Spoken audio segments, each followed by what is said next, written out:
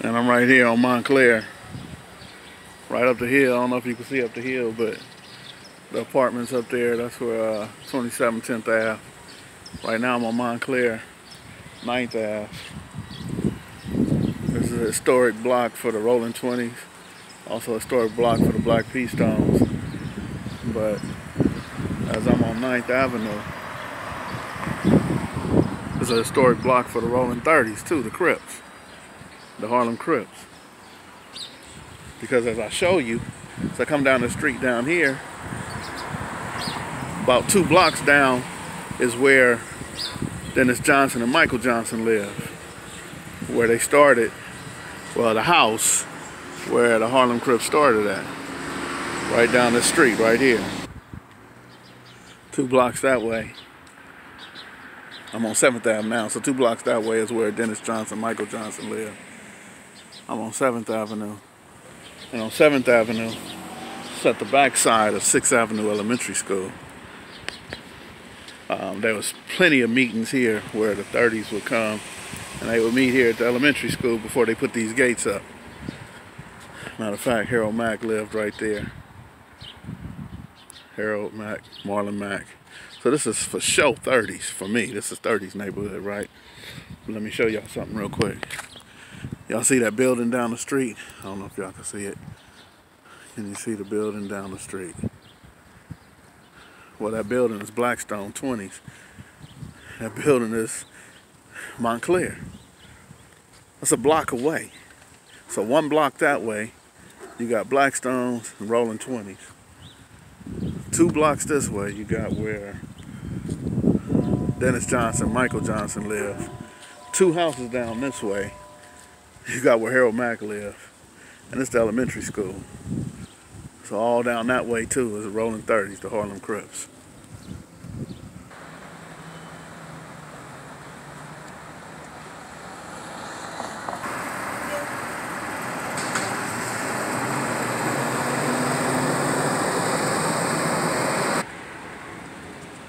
Now we on Dinker in Jefferson. And that building right there at the corner. Go ahead, go. That building right there at the corner is where some boys just stole out this market right here. Some boys just stole out that market right there.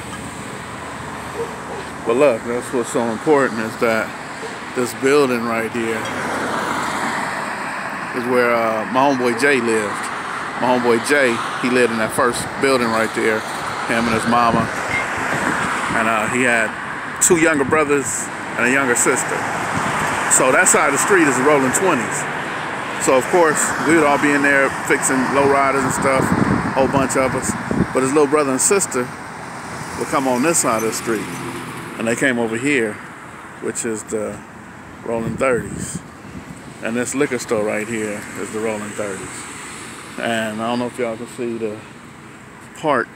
You can't see the park down there, but it's 2 blocks down there on the other side of that church where that truck is. There's a box truck down there. You can see the top of the box truck. The box truck is in front of Dinker Park. So before there was a King Park, there was a Dinker Park. And it's right here. And I want to show y'all how close we are. So like if you cross the street, you in the 20s. Even though there's a couple dudes from 30s still lived on the other side of the street, they would just cross over. Even my homeboy Jay, his little sister and them, little brothers crossed over. But there's 1 street separating these neighborhoods.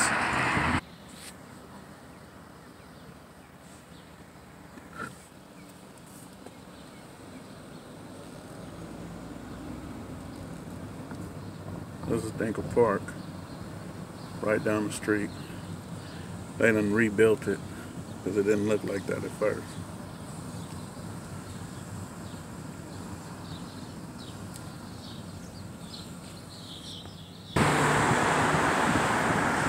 I just came the other way. I'm down here at Normandy in Jefferson now.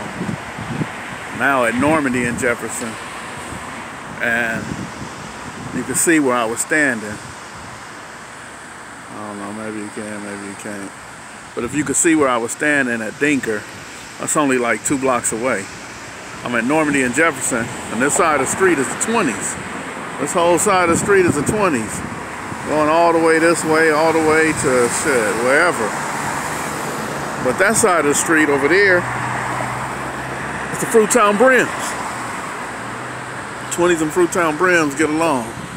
I don't even remember having a fight with them dudes. You know, we done fought damn near every neighborhood. We done fought Blackstones, Inglewood families, a whole bunch of gangs that we get along with. Shit, with V&Gs. Oh man, them was our best friends, V&Gs, but we fought every week. But this side of the street right here is the Harlem Crips. This is the Harlem Crips over here. Remember, I was just on the other side of the street. So for those of you who don't understand what I'm doing, I'm just showing how when the children leave, like this car wash right here, you know, shit, who gonna go to that car wash? You know, shit, I mean, I went there, but it's because I knew all the bloods, but all down there is the Fruit Towns. So this is what I show you, to show you that when somebody come out their house, say they come out their house over here, and their mama sent them to the corner or something, to the cleaners or whatever, even though they might be comfortable at the cleaners, people could look out their windows who got beef with the other side of the street. That's my whole point of doing these videos. It ain't to say that one gang is better than the other, but shit, right here at this intersection is more bloods that get along than it is Crips. So the Crips will be outnumbered on this side of the street, where they would outnumber the bloods on the other side of the street. We call these the projects. They're not projects, they low-income housing. And right here, this little brick area right here, sometimes there'll be a barbecue pit. There'll be a barbecue pit out there. Behind this building is called the Red Inn. The Red Inn is because the Crips used to disrespect bloods by saying Red was dead. So instead of calling it the Dead Inn, it's called the Red Inn. It's the University Gardens right here, 1250 West Jefferson. This right here is where the Fruit Town Brims, one of the main strong points, the Red Inn. This is not really what I want to show you though. I want to show you that we can stand over here in this yard right here.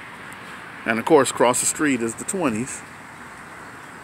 But this is USC, one of the most prestigious schools in America. Probably one of the top 5, if not top 5, definitely top 10. USC, where they got $1 million people, $1 million babies. Right here, I don't know if you can see that sign. It says University of Southern California. I'm gonna get closer. What's really a trip is the fact that it says University of Southern California. Y'all see that? This is USC. I'm gonna show you where it is though. It's across the street from what we call the projects. It's across the street from the Rollin 20s. Now these are all student homes. But before, there was a university movie theater back there, different stores and stuff, 32nd Street Market. But if you want to see how LA is segregated, yeah, this is Vermont and Jefferson. And now the enemy isn't the Crips. The enemy is the police coming to get us. We the enemy. We the enemy over here, because now they don't want us over here. So what's happening is gentrification is happening over here. All those years of shooting and killing at each other, the Crips and the Bloods, well now they want to take all this area, all this land. They got reversible mortgage. Prices is unaffordable. And the enemy is now gentrification. So look, I do these videos, man, not to highlight any one particular gang, even though I'm still pointing at the Rollin 20s. This is the 29th Street side. 29th Street and Fruit Town Brims never had no issues. They were like one and the same gang, really. But I do this to show that when our kids leave their house, that they're subjected to a number of things. Whether society don't want us to leave, whether it's the Crips trying to get the Bloods or the Bloods trying to get the Crips.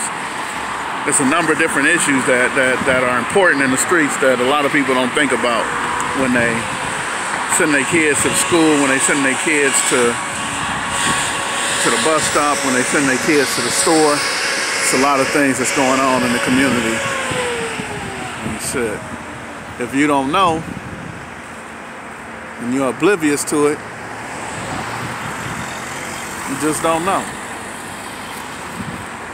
But if you ain't ever walked in these shoes, if you ain't ever lived on these streets, then don't comment. Don't comment then. Don't give your opinion to something that you're not familiar with. Don't comment on something that this is your opinion, but you don't have nothing to validate it with.